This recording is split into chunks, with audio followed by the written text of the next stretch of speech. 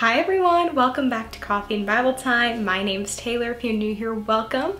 Today's a very special video because you guys, I'm engaged. I can't even believe it.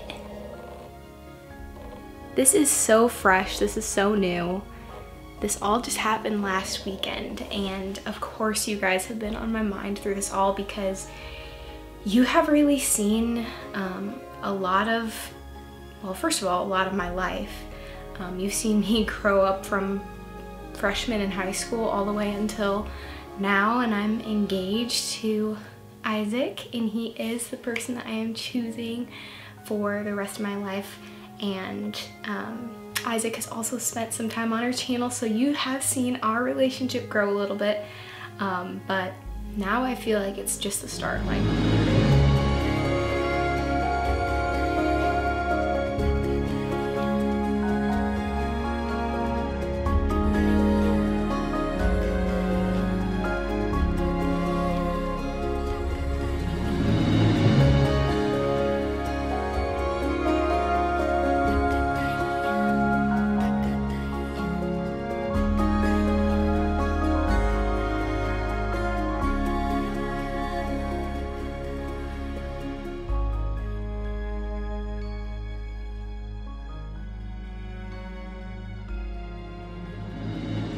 Since I've gotten the ring, I'm like, I feel like this is just the beginning. Even though we've technically been there for each other for 2 years, it's just like, wow. Marriage is truly just the start, and obviously there's hopes and dreams for so much of our lives, and just being able to do ministry together, being able to start a family, just live a life together. I don't know. I'm excited to do even just like little things like cooking for him and baking and keeping a house and, you know, making a house a home. And I'm just so excited for all of that, and I feel like this season has just come upon me. For those of you that are wondering where Isaac is, sadly he could not be here.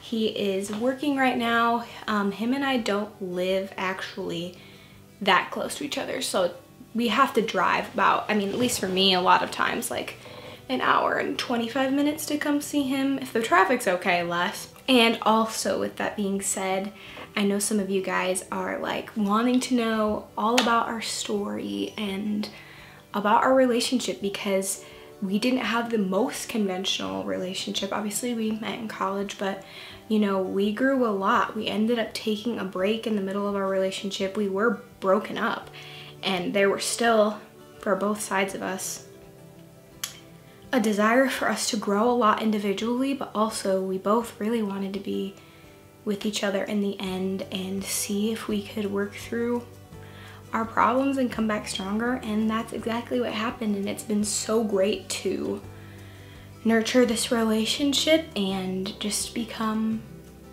that special someone for each other. So if you want to hear all about our love story and more details, we are putting up a podcast on our Coffee and Bible Time podcast June 3rd. So June 3rd, you can mark your calendars or whatever, or just subscribe to our podcast. Isaac and I are going to be sharing our love story together, and that's going to be so exciting.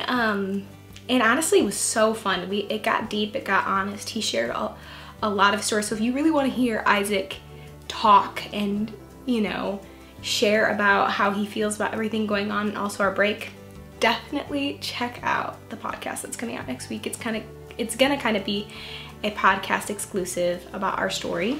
I want to close off this video by kind of sharing just a word of encouragement to those of you who are waiting for your special someone, or even for those of you that are in a relationship or are married. I think this can be a word for you too, and that is, ultimately, you are the bride of Christ, and that has to resonate and sit with you so deeply before you meet somebody. And yeah, I don't really feel like that truth hit me until I went on a break from Isaac, and he was growing in his own way, and in my own way I felt like I was really just leaning into the book of Hosea, which I totally recommend for all the singles and for those of you that are in a relationship but you're feeling a lot of discontentment, or you are just needing to know that, you know, there's a heavenly Father who loves you, cares for you, sees you through and through.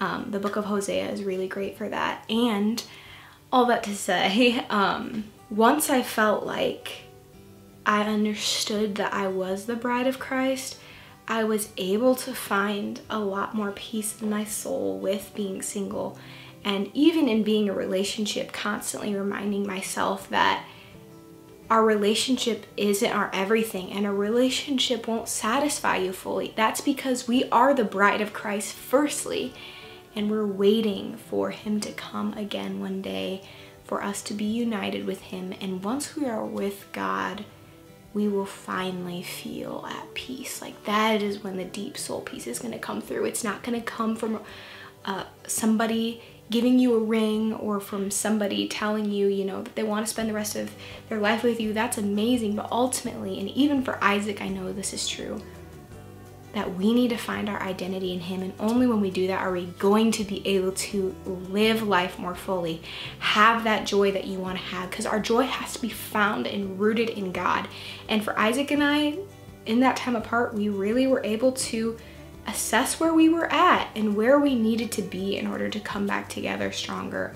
And that included not making each other our everything in our lives, but being confident with the mission and the purpose that God has for us individually before we come together. And so that's something that I'm working on all the time.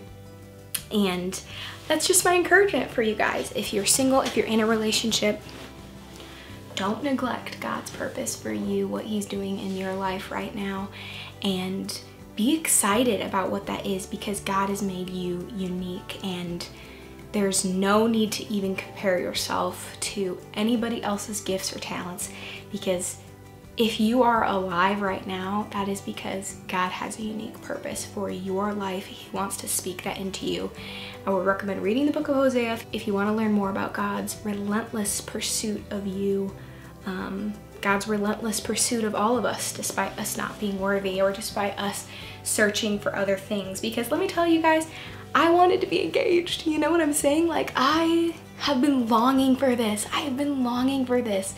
But at the end of the day, Isaac is just God's good gift for me right now, but he isn't my everything. And with that also comes a load lifted off of him. He can be my special person, but I don't put the pressure on him to be my everything. This has all come through us taking a break. There's so much to learn, so much to grow in with each other, and I hope that this is a good start.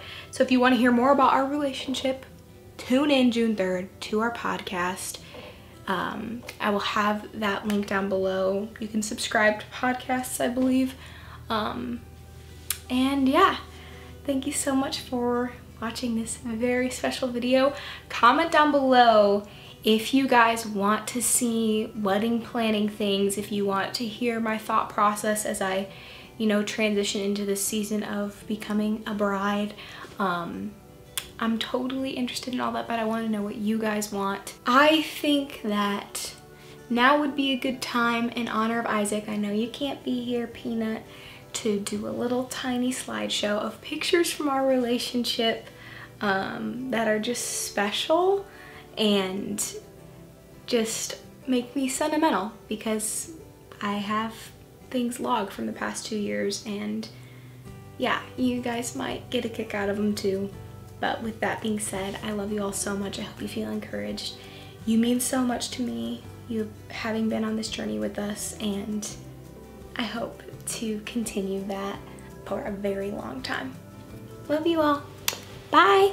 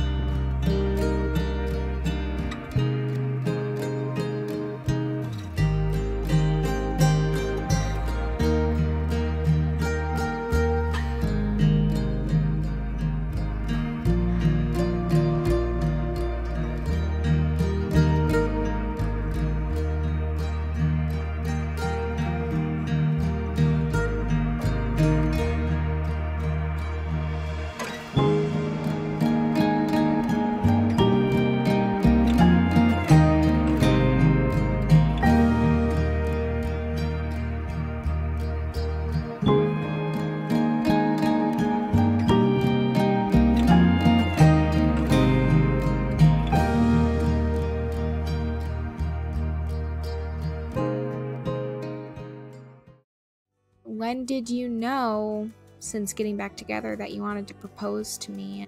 I don't know if there's a specific time, but for me, it's like I only date slash dated people with the intent to marry. I believe that's the right way to do dating. I don't believe in, finding people to just chat with, waste time with, and then it's like, oh, if something happens, it happens. I don't think that's a very loving way to date someone. Your intent is to not mess with someone's heart or waste their time. I don't think that's very biblical. So I, from the very beginning, had the intent to marry you. It wasn't until like the relationship